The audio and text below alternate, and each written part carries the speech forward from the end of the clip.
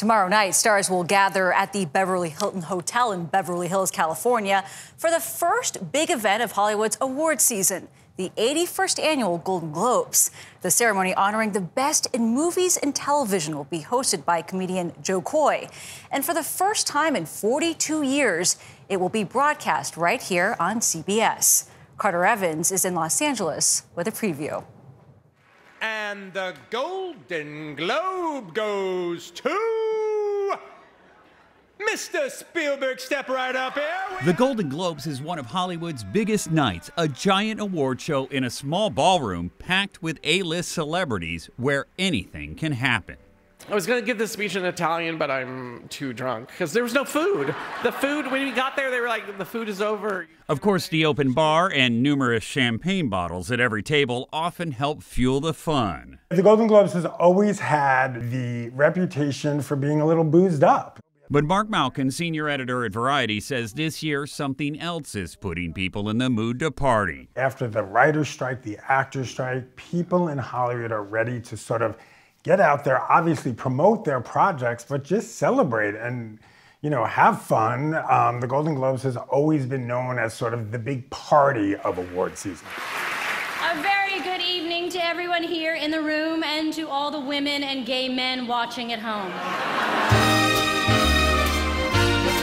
This is a real behind-the-scenes look. They are literally rolling out the red carpet right now, and it's going to be a long walk for celebrities. CBS, front and center. This is where our set will be. Gayle King will talk to everybody first before they run the media gauntlet.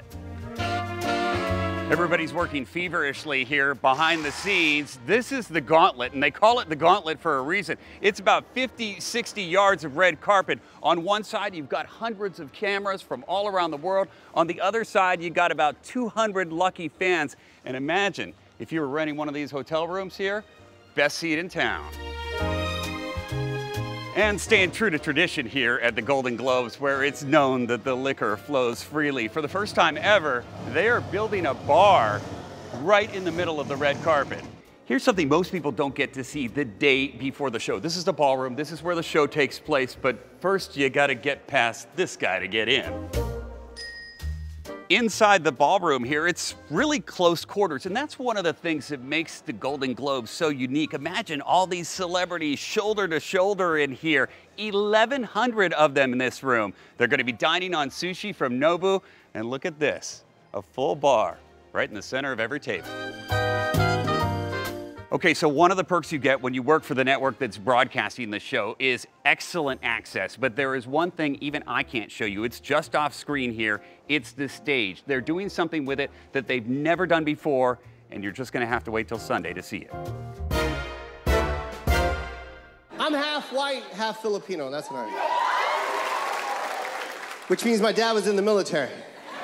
Comedian Jo Koy told us he got the call that he was hosting the show a little over a week ago. The minute the announcement was made that I was going to be the host, that's the day I found out. It literally hit me out of nowhere, smacked me right in the face. So you're just a matter of days to work on this show. I think 6 months is usually the minimum for someone to prepare for something like this. I got about 10 days maybe at the most.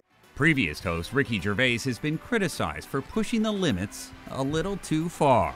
Once Upon a Time in Hollywood, nearly 3 hours long. Leonardo DiCaprio attended the premiere, and by the end, his date was too old for him. So I'm doing something completely different, out of the box, but I'm still going to be me, You think there'll be any spontaneous opportunities? Always. I got to trust my gut, and that's the most important part.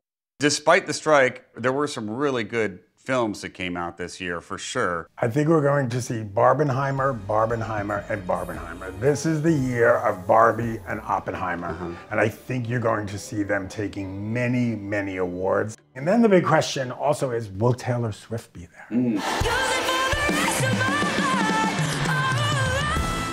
Swift's new movie, The Eras Tour, is nominated this year, and if she shows up, it's just one of the many surprises host Jo Koy will have to prepare for.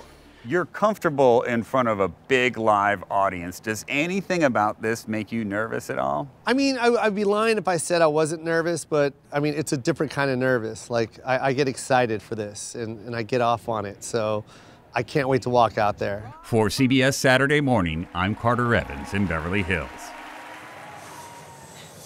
I like Jo Koy a lot. We've watched some of his specials on Netflix. He's fun, so it should be.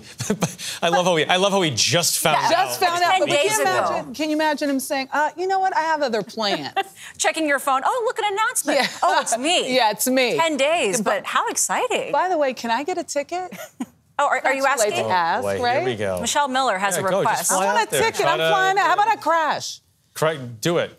Well, Document you heard the it whole here. thing. You know what? If you don't get that ticket, Michelle, you can still watch the Golden Globes. They'll be tomorrow night at 8 o'clock Eastern right here on CBS and streaming on Paramount+.